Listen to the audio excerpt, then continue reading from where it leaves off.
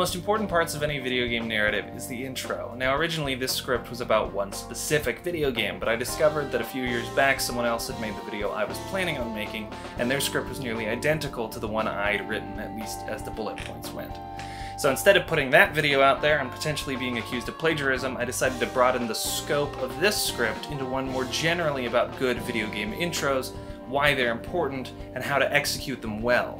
It's more frustrating that this is actually the second time this has happened. I had been sitting on a script for a video about Prey's Glue Cannon that was going to release for the anniversary of the game, but then Game Maker's Toolkit swooped in with a video that was beat for beat all the same points in my script.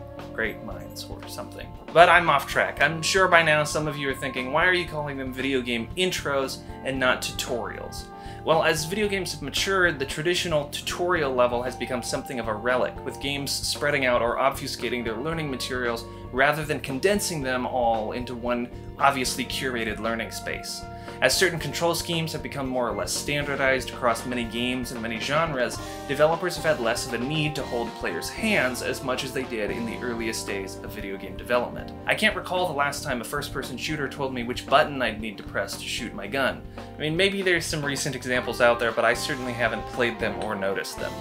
With this familiarity, developers have been able to create more creative tutorial environments, especially as many games have begun to incorporate more in-depth narratives, where no longer do developers just have to convey the necessary controls and mechanics a player should be familiar with, but also the story beats they'll need to understand as the game begins.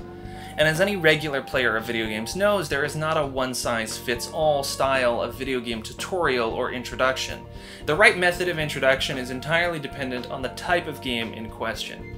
With that in mind, we'll be looking primarily at three games: Campo Santo's Firewatch, Heart Machine's Hyper Light Drifter, and id's 2016 Doom, as each have distinctly different but equally effective ways of going about delivering their necessary controls and exposition. First, let's look at Firewatch, a game where, in the description for the Let's Play my buddy and I did for the game's release, I wrote, "The first 15 minutes of this game are like the first 10 minutes of Up."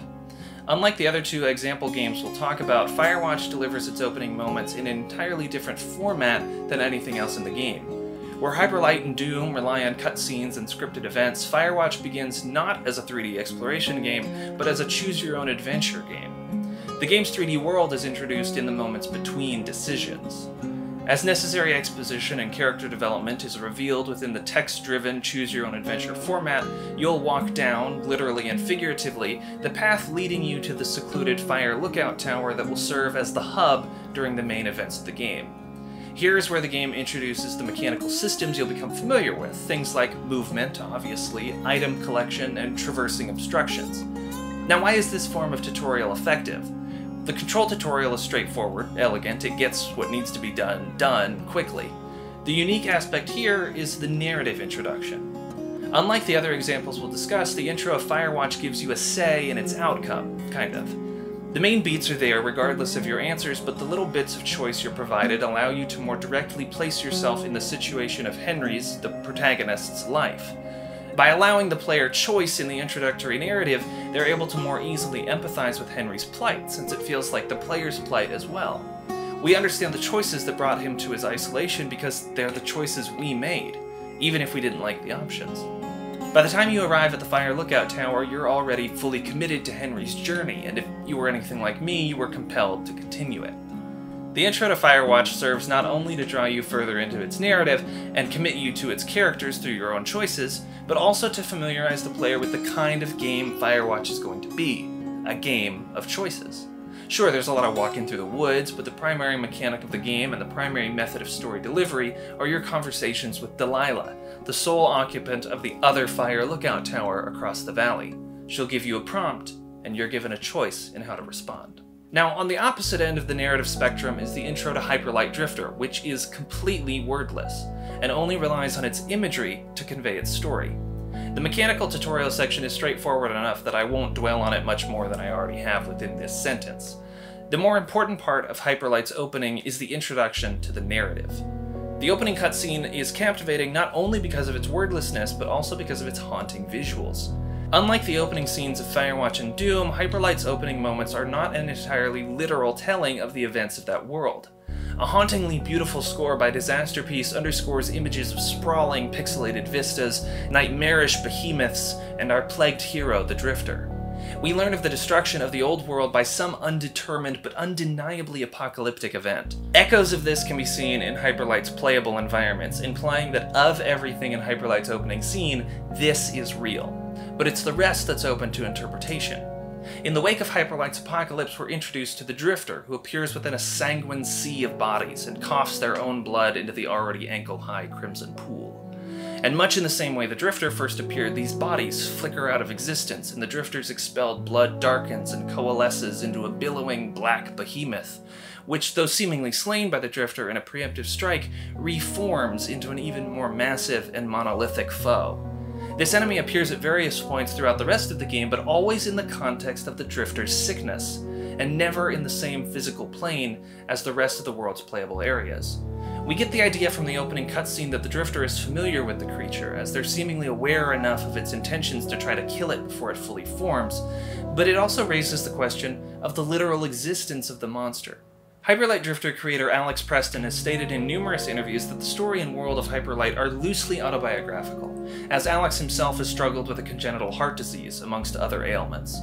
Alex and the Drifter both suffer from chronic ailments, and though they've spent a lifetime searching for cures, are haunted by the illness they can't escape. And this is the key takeaway the opening scene of Hyperlight so skillfully and wordlessly conveys: the inescapability of the Drifter's illness, as shown by the monstrous creature that has pursued the Drifter all this time. Now, somewhere in the middle of Hyperlight's subtle and Firewatch's explicit storytelling is Doom 2016, which features a near-flawless tutorial section. The first thing you hear after Doom's opening loading screen fades to black are these words. They are rage, brutal, without mercy. But you will be worse. Rip and tear, until it is done. Now, what do we learn from this dialogue? Well, amidst the poetic nature of the description, we can infer that our character, who we'll learn is called the Doomslayer, is feared by someone or something, and they're capable of great violence. Rip and tear are not delicate verbs. They're verbs for someone worse than rage and brutality. These words are but a prelude to the actual intro of the Doomslayer, who awakens on a stone slab surrounded by dead bodies and nightmarish demons. Through sheer strength, the Doomslayer bursts from their shackles and crushes a nearby demon's bloody skull against the stone prison. Collecting a pistol from the floor, the Doomslayer continues on through the facility, every part of which is equally coated in human viscera and demonic imagery. The game introduces you to the pistol and the shotgun and the behaviors of the introductory demons. It dumps you into an arena to familiarize you with the style of Doom's most prolific combat spaces. But what this introductory area also does, despite John Carmack's famous adage that the story in a Doom game is like the story in a pornographic film, is to introduce you to Doom's narrative and characters. We learn that Doom Guy has no patience for bureaucracy, and we learn that all this is the UAC's fault. For example, when you finally begin your ascent out of the opening area, Dr. Samuel Hayden, who you so rudely hung up on moments earlier, patches his voice into the elevator. Let's take a look at that exchange. I'm willing to take full responsibility for the horrible events of the last 24 hours, but you must understand, our interest in their world was purely for the betterment of mankind. You see what happened there? This is classic show-don't-tell storytelling. When Hayden speaks that the UAC's interest in hell was for the, quote, betterment of humanity, the camera tilts down to the body of a dead UAC employee. In that moment, we learn everything we need to know about the UAC's real motivations for exploring hell, and how we should feel about it. So these are 3 intros I think best exemplify how to onboard a player to a modern video game. The key philosophies at play here are to: if a game has a narrative, to determine what they need to know at the start and reveal it in as elegant a way as possible, and to introduce game mechanics organically as the player traverses the introductory level. Now, what modern games do you think have great player intros? Let us know in the comments. And then it'll cut to a call to action. Hey everybody, this is Jake Terrio with Subpixel. If you've made it this far, hopefully it means you enjoyed that video that you just watched. So if you could leave a like and a comment and subscribe if you're not subscribed already, that lets us and our robot overlords at YouTube know that this video is worth watching. So thank you for that, and we'll see you next time.